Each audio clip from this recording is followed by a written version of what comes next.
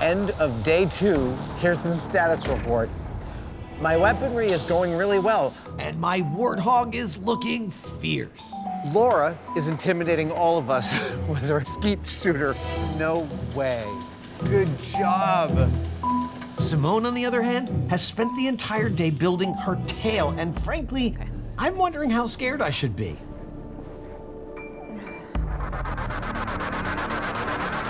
What you saying now? That's amazing. Crazy. Yeah, I'm scared. Came to the shop this morning, and it's just a sinking feeling to arrive and to see the gate open when you know no one else is supposed to be here. And there are tools that you recognize immediately are on the ground out front, and you're like, I knew exactly what had happened.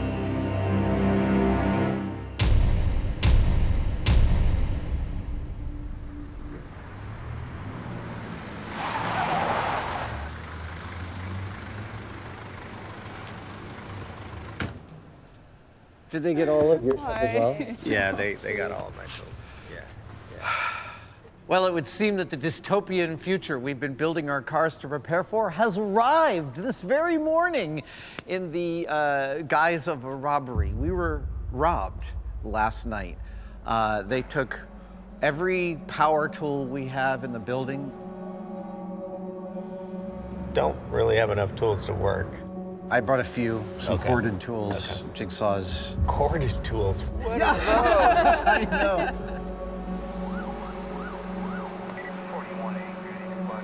We usually have a very, very deep connection with the tools we gather and where we found them. There are stories connected. So if somebody takes that away, it's not only a drill that's missing, there's also like emotional value to these tools. So I feel very, very sorry for Marcus and Adam, whose tools have been stolen. This is the hardest to replace. My electronics station. I'm glad that's still there. Wow. The practical effects on us for this build are significant. This seriously hampers our ability to get these cars done in a 3-day timeline. Well, I guess let's get to work with what we got. Okay. I think we will overcome that and just work with what we have, as if this was a real post-apocalyptic world.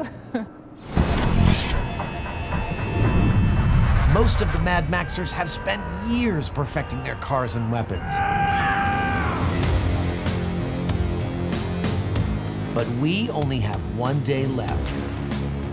Simone's inner beast seemed to manifest last night with her defensive weapon, a steel scorpion tail covered in sharp, tire-busting spikes. Laura, meanwhile, is cooking up a different type of defense. As my defensive weapon, I want to create a big fog screen so that people just can't see me and my targets.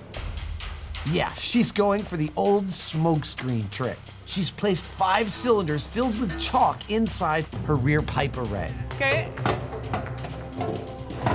And connected each one with a hose to an air compressor. Ready? 1, 2, 3.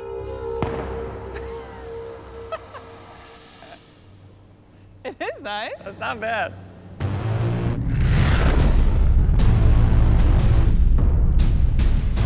Laura's defensive strategy looks like it has promise, while mine just promises to be gross. It's time to start testing my secret weapon.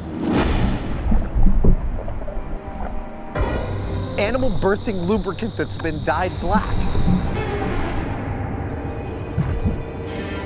And I'm gonna spray it on the windshield of Laura and Simone's car. And then I'm gonna hit them with my toilet paper gun. So they have all this goopy crap on their windshield, they won't be able to see through it. I don't think either of them is thinking about a defense against this exact kind of attack. Oh, that's it! Oh,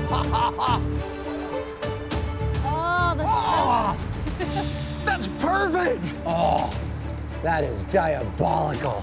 oh, it's so gross. Oh, this is great. Oh, they're gonna be so pissed.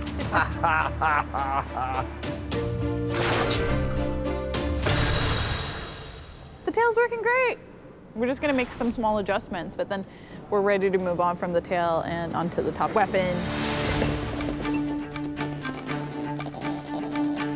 I can't just take out people's tires. I need to be able to take out their targets too. I'm gonna have 2 arms at the top of my car that are coming for their side targets. So I'm just making these little stars that are the ones that are gonna poke them in the target. That's my tactic.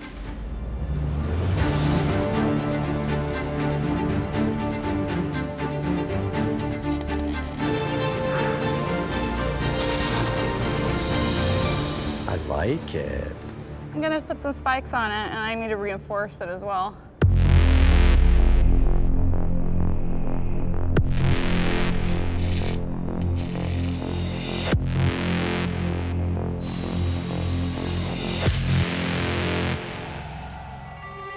How are we gonna know who wins this contest? Well, with targets. Each car will be outfitted with 3 separate targets like this one. And you've got to take out all 3 of your opponent's targets to kill them and remove them from competition. The goal is, of course, to be the last person standing.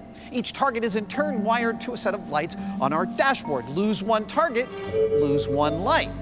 Lose a second target, lose a second light. Now you have 1 light left, and when that one goes, there's a punishment involved, and it goes a little something like this.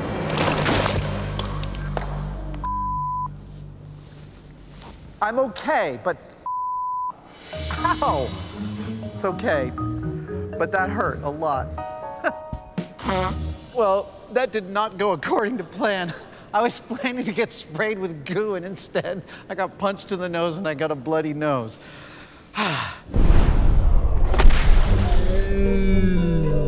That 6-inch length of pipe hit me right in the kisser.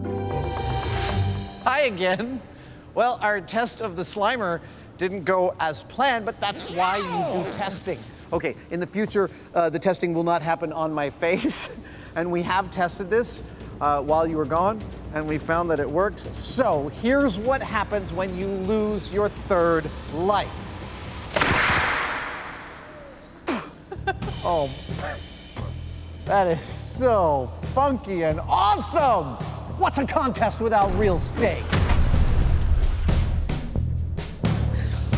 Fun?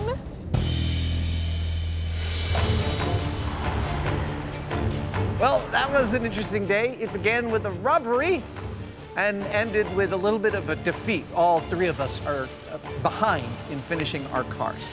But like true post-apocalyptic survivors, we faced this adversity with nothing but our wits, our will, and the scavenged ruins at hand. And only one of us will come out on top in the Desert Showdown tomorrow.